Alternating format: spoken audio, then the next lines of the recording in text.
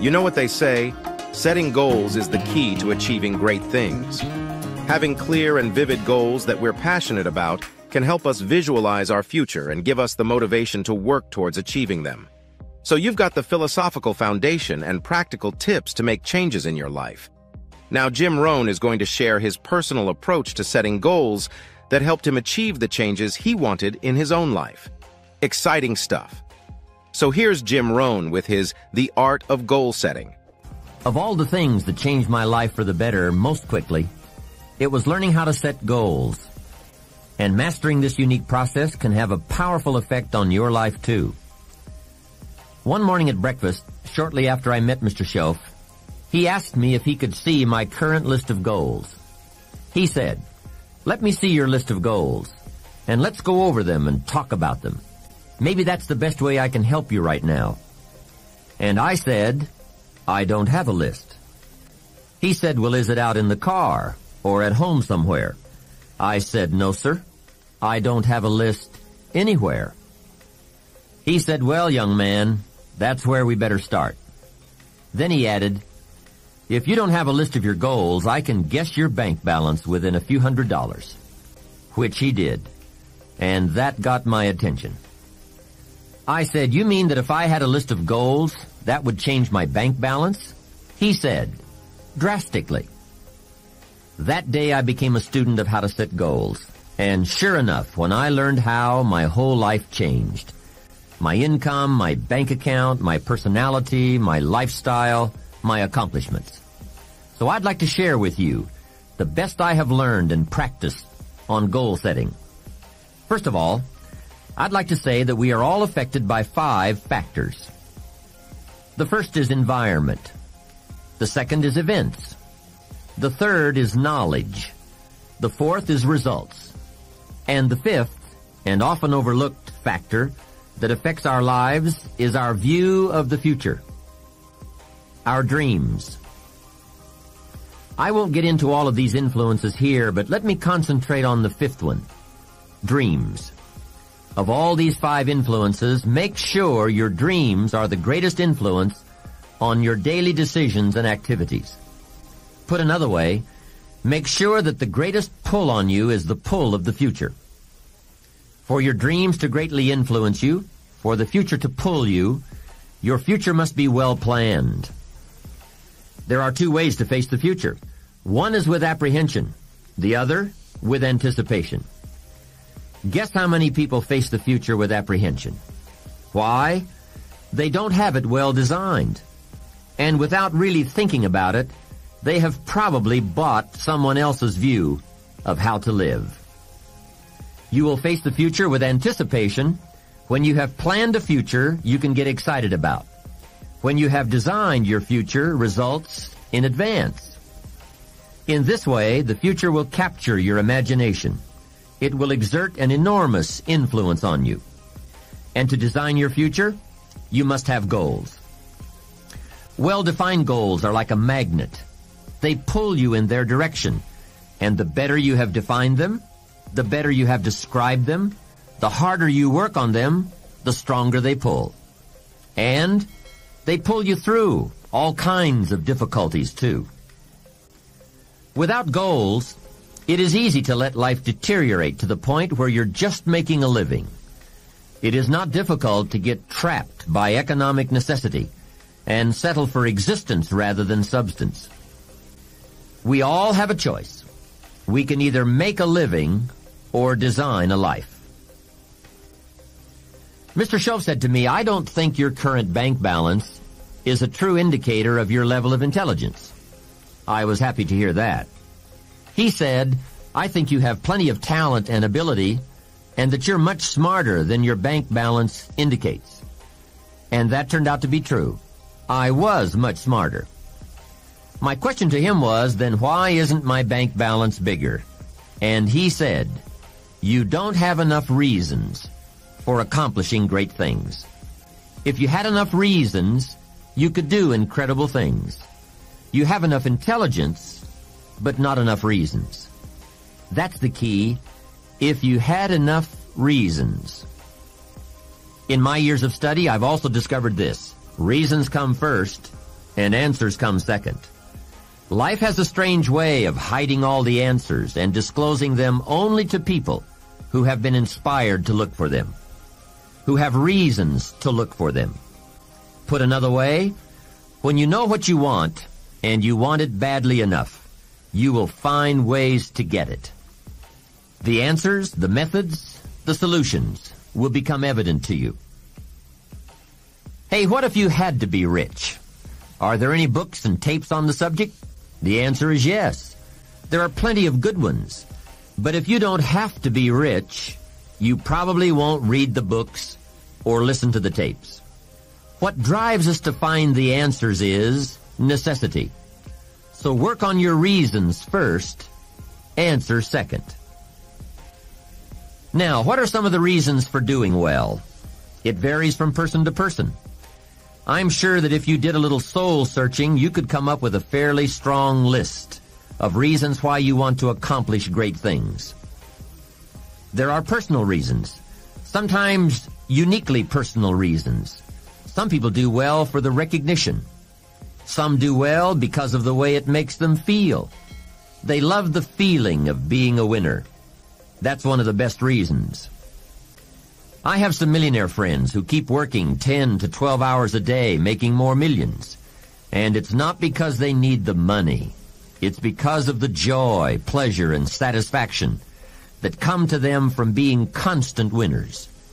To them, money is not their main drive. It's not the money. It's the journey. Once in a while, someone says to me, if I had $1 million, I'd never work another day in my life. Hey, that's probably why the good Lord sees to it that he doesn't get his million. Because he just quit. Family is another reason, or motivator for doing well. Some people do extremely well because of other people. And that's a powerful reason. Sometimes we will do things for someone else that we would not do for ourselves. We are made that way.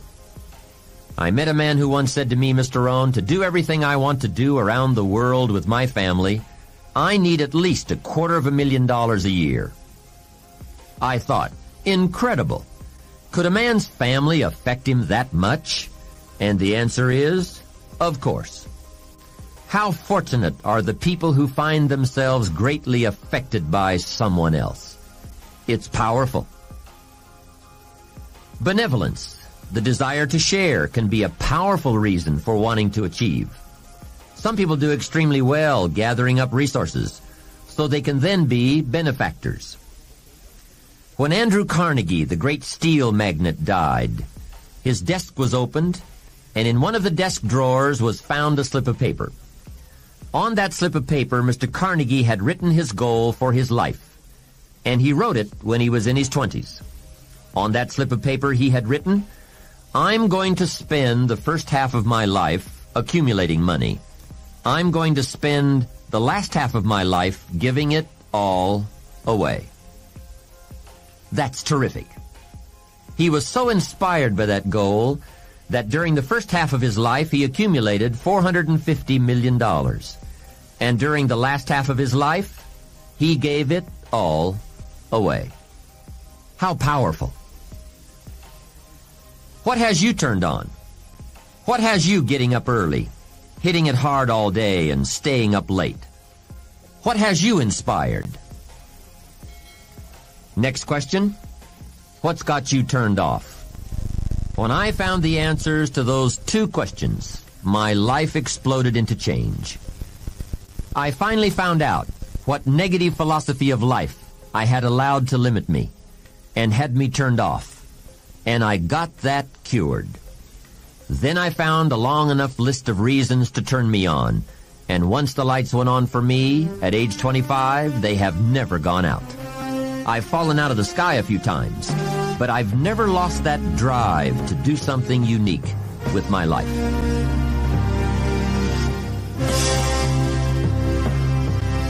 Here's how simple now goal setting is. It's not mysterious. You don't have to anchor, you don't have to focus, you don't have to visualize, none of that stuff. Here's how simple goal setting is. Changed my life. Decide what you want and write it down. I mean, that's how profound this stuff is. Decide what you want and write it down. Make a list. Where do you want to go? What do you want to do? What do you want to see? What do you want to be? What do you want to have? What do you want to share? What projects would you like to support? What would you like to be known for? What skills would you like to learn? Some extraordinary things you'd like to do, ordinary things you'd like to do, right? Silly little things you'd like to do, very important things you'd like to do. Decide on all that stuff and write it down, write it down, write it down. That's how simple this stuff is. And it's your own private list. If it's really private, you know, on your list, put some stuff in code where nobody can understand it if this list fell into unfriendly hands. Okay. And simple things, whatever. Foolish things, doesn't matter. It's your list. I had a little revenge on my first list. Budget finance, who used to harass me. I got 2 or 3 payments behind. This one guy called incessantly. Said, we're going to come get your car, drag it rear end up down the street in front of your neighbors. Put me down something fierce. When I met Shof, got my life straightened out, one of the first things on one of my lists was budget finance. And when I finally got the money, I needed a little drama in my life. Finally got the money to pay him off. I put it in small bills in a big briefcase. Walked into the budget finance office on Wilshire Boulevard in Los Angeles. The guy who harassed me so often, his desk was about 3 back. I opened the door, walked in, right up to his desk, stood right in front of him, never said a word. He said, well, what are you doing here? Didn't say a word. I opened up this briefcase, dumped this pile of money all over his desk. I said, count it. It's all there.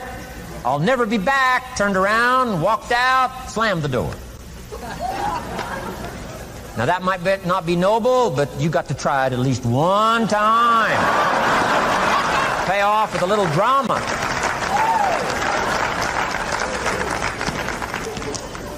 Got to check them off my list. Keep your list with you. I keep my list in my journal so that I can go back. 5 years ago, here was my list. And I'm a little embarrassed. Here's what I thought was so important now.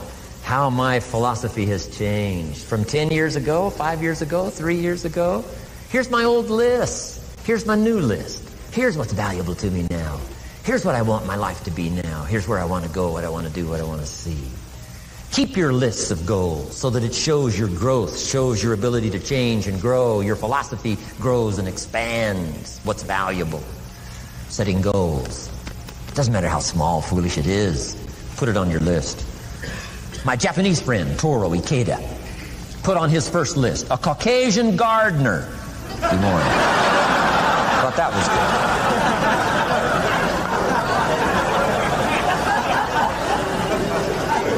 I like that. Have you got this profound thing now on setting goals? Here's how profound it is. Decide what you want and write it down. Get together with your wife, decide. Get together with your kids, decide. Get together with your business colleagues, decide. Write it down. Make a list. Okay, that's how easy it is. Now let me give you one more scenario on setting goals. When I started making my first list, Mr. Shof said, Mr. Rohn, looks like we're going to be together for a while. He said, I've got a suggestion for you. He said, I think one of the first goals you ought to set, you're a 25-year-old American male. Sure, you've made some mistakes, but now you're on the road to better things. You got a family, worth it. Reasons makes the difference. And he said, you've got every reason to do this. He said, why don't you, among all the goals you're going to set, said, why don't you set a goal to become a millionaire? A millionaire. This is America. All the possibilities are available. Why don't you set a goal to become a millionaire? He said, it's got a nice ring to it. Millionaire. Enough zeros to impress your accountant? Millionaire. And he said, here's why. Now I thought, the man doesn't need to teach me why. I'm thinking, wouldn't it be great to have $1 million? He said, no, that's not it. Here's why. And I had one of the greatest lessons I ever learned, and I'm about to share it with you. This will be worth the price of being here today if you can capture what I'm about to share with you. Here's what Mr. Shof said. Set a goal to become a millionaire.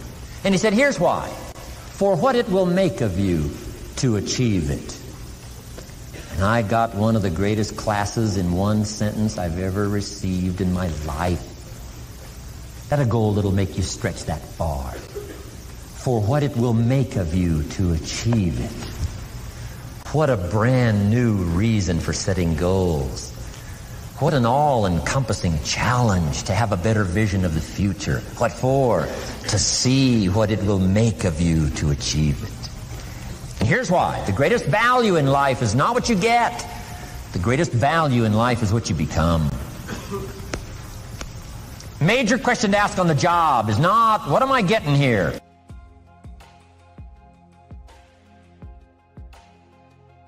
That's not the major question. The major question to ask is, what am I becoming here? It's not what you get that makes you valuable, it's what you become that makes you valuable. So Shoaff said, set a goal to become a millionaire, for what it will make of you to achieve it. Let me give you the key phrase on setting goals. Set the kind of goals that will make something of you to achieve them. Set the kind of goals that will make something of you to achieve them. Always keep that in mind. What will this make of me? If I set this goal and go for it, not only will I achieve it, but what will it make of me in the process? What a whole new concept on setting goals.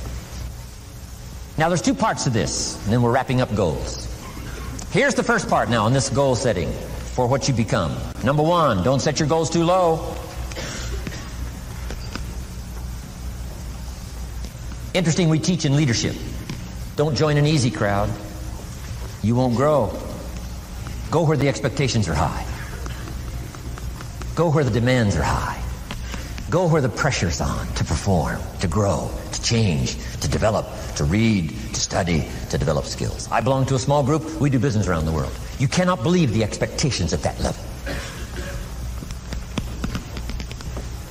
What we expect of each other in terms of excellence. Far beyond average. Why? So that we can each grow, so that we can receive from the group, we can contribute to the group. Something unprecedented. It's called living at the summit. Go where the demands are high. Go where the expectations are strong, so that it'll provoke you, push you, urgently insist that you not remain the same for the next couple of years, the next 5 years, that you'll grow and change. So don't set your goals too low. The guy says, well, I don't need much. Well, then you don't need to become much. Now here's the last part on setting goals. Don't compromise. Don't sell out. There were some things I went for back in those early years that I paid too big a price for. If I'd have known how much it was going to cost me, I never would have paid, but I didn't know. Don't sell out. Ancient phrase says, count the cost, count the cost, count the cost. An ancient story says, Judas got the money. You say, well, that's a success story. No. It's true, 30 pieces of silver in those days was a sizable fortune. You say, well, if a guy's got a fortune, right, that's a success story. No, you don't understand. His name was Judas. Doesn't that ring a bell? Judas. You say, oh yes, Judas, the traitor. That's right, the traitor got the money. Doesn't that change the story? And the answer is, of course, it changes the story. Interestingly enough, after Judas gets the money from becoming a traitor, he's got the money in his hot little hand, and now he's unhappy. Somebody says, well, if you had a fortune, how could you be unhappy? Well, he wasn't unhappy with the money. He was unhappy with himself. Key phrase, the greatest source of unhappiness is self-unhappiness. The greatest source of unhappiness doesn't come from outside.